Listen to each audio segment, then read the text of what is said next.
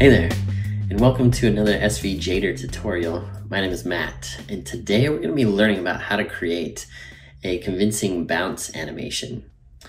And you might be thinking a bounce animation is pretty basic, right? It's just kind of squash, stretch, a little bit of positioning, some timing, some motion. And you would be correct, and yet at the same time, it can be quite challenging to make a convincing bounce animation. And so today we're going to dive in. I'm going to show you some of the techniques and methods that I use and some of the science behind how to use the easing graph in SVGator effectively. So I hope you'll join me, and I hope you'll enjoy this lesson. Cool. All right, let's dive in. Okay, so as we dive into our scene here, yours might not look anything like mine. You might not have any of these beach elements or even this beach ball. And that is totally all right. All you need is a sphere or a circle shape to start off with for this demonstration. I'm going to use the beach ball because eventually I'm going to add some rotation to it. And I want to keep these stripes so you can see how the ball rotates. But all you need is a circle shape to do this first animation. And so what we're going to do before I forget and before you forget, because this could mess you up later on, is you want to make sure that your origin source is down at the bottom of your circle. And for me, my beach ball. And why do I do that? Well, because this is going to be the plane. This is going to be the ground plane where the ball is going to bounce from or impact. And so I want my origin source. I'm going to squash and stretch my ball some. And when I do that, I want the origin source to be at the bottom because that is where it's striking the ground. If my origin source were in the middle, let's say, and I started to squash and stretch it, it's going to squash and stretch towards the middle, and that's going to lift it off the ground plane, and that's going to be problematic. So before you really start animating, go ahead and put that origin source at the bottom there. Okay, so what are we going to do? Well, we're going to lift our object into the air. And we're going to just have a 1 second looping animation where our ball is going to fall, hit the ground, squash, and then bounce back up. And then it's just going to repeat that motion. And so, yeah, pretty straightforward, but you'll see there's some easing that's really going to make this effective. So to start, let's go ahead and add a position and a scale keyframe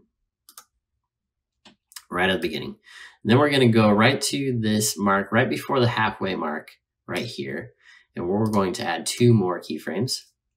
Then I'm going to bring the ball down to where it strikes the ground right there.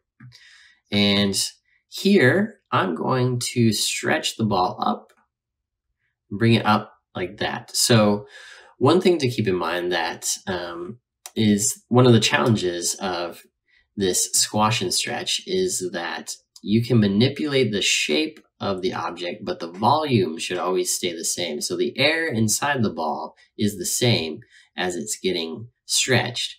So what that means is I want to make sure that the volume of the ball stays about the same. So as I'm stretching it up, as it's getting longer vertically, it's also getting more narrow widthwise, and vice versa. If I squash it down, it's getting wider as it shortens vertically.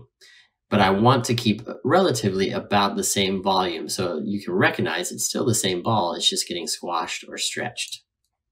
So let's go back. So it's stretching. So let's see, does it?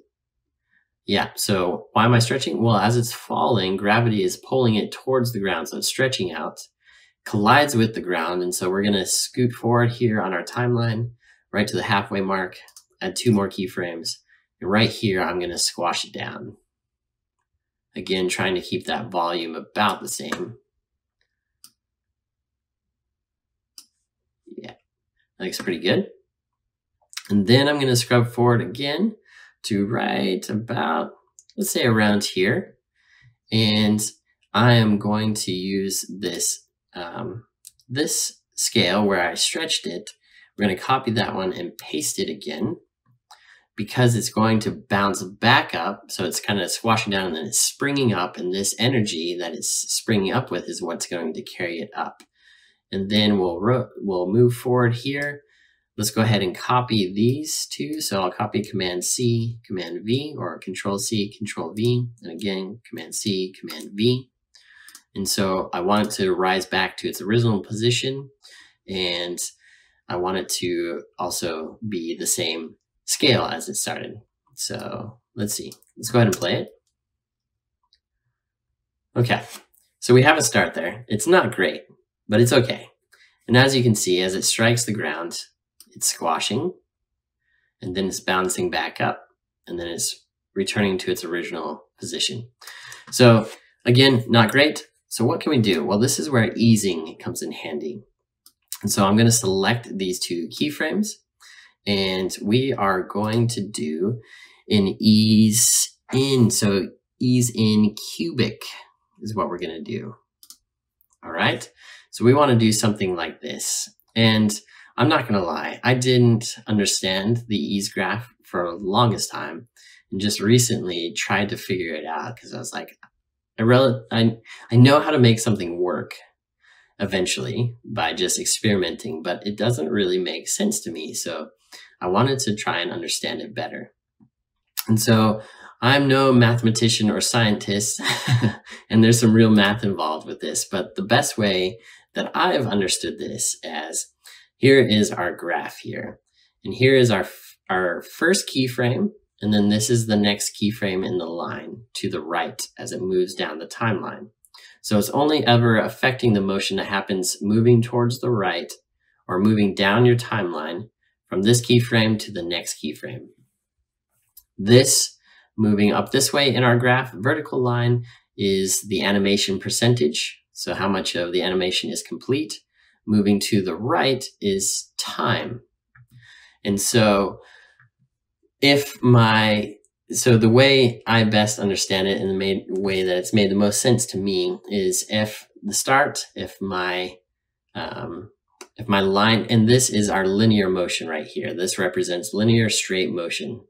So with easing, I will arrive at this keyframe at the same time. It is just the motion that happens in between that is changed. And so if my line comes up this way, if I start off vertical, that is going to start off faster and end slower. However, if I start moving and my line moves to the right and then comes up this way, it's going to start off slower and then finish faster. So to the right is slower, going up is faster. What do I mean? Okay, so I want my animation to start off slow, and then as it falls, it gets faster. And so with this ease in cubic, it's going to, again, start slow, and then as it rises up here, it's going to finish faster. So let's watch. There we go. Did you see that little catch in the beginning? And then it falls, and then it hits. So again, I want to add some more easing here. And for these ones, we're just going to go ahead and add an ease out. All right. And then for this one, we are going to do another ease out. Let's see how this works. All right. So ease out, and then this one right here, we want to do an ease, actually need to be ease out quart.